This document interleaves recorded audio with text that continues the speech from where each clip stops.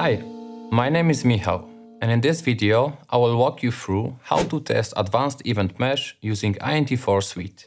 Advanced Event Mesh is part of SAP Integration Suite, offering event streaming, management, and monitoring for event-driven scenarios. With Int4 Suite, you can test the communication with Event Mesh, virtualize events, and collect data from topics or queues. The goal of this demo is to highlight the key capabilities of Int4 Suite for Advanced Event Mesh by setting up a simple scenario involving both inbound and outbound events. Let's dive into Int4 Suite and first access the automation object style to look at the setup for managing events. Automation objects are the building blocks we'll reuse later to simulate the entire scenario.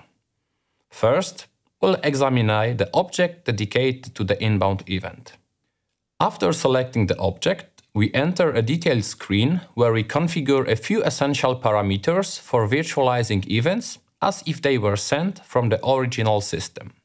The first parameter is the message VPN, which can be entered manually or imported from the AEM. Next, we choose whether the event will be posted to a queue or a topic.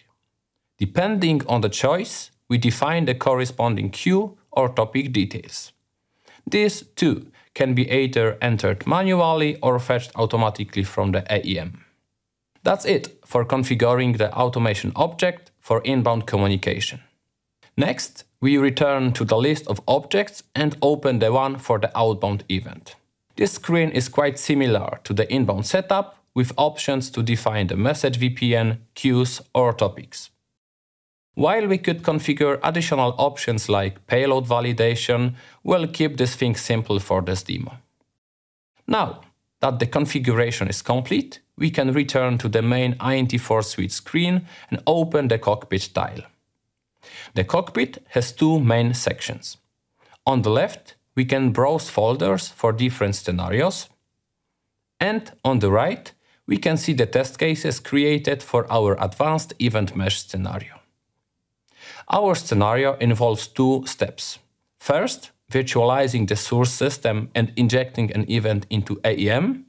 And second, validating the outbound event triggered as a result of the first step. As you can see, the automation objects we set up earlier are being used here. Now we are ready to test. I will click on Execute All and confirm in the pop-up. In a new tab, Int4 will run the test. After a moment, we will see details of the test run, including the execution time and environment, among others. Scrolling down, we can inspect the test cases. By clicking on the first one, we will see a detailed view, including a confirmation that the message was successfully posted to the selected topic. Now, we move to the second test case by clicking the arrow in the top right corner. Here, we can review more information and even compare payloads, confirming that Int4 successfully validated the outbound message, comparing it to the reference one. That concludes our simple test. If needed, we can repeat this execution or fetch fresh events from AEM to test different datasets. Please keep in mind that Int4 AEM support is just a small piece of all the technology supported by Int4 Suite, which means that the steps we configured in this video can be included in more complex scenarios, allowing Int4 Suite to validate a wide range of use cases, including integration with other platforms. I hope this video was helpful and gave you a clear overview of how Int4 Suite can be used for Advanced Event Mesh scenarios.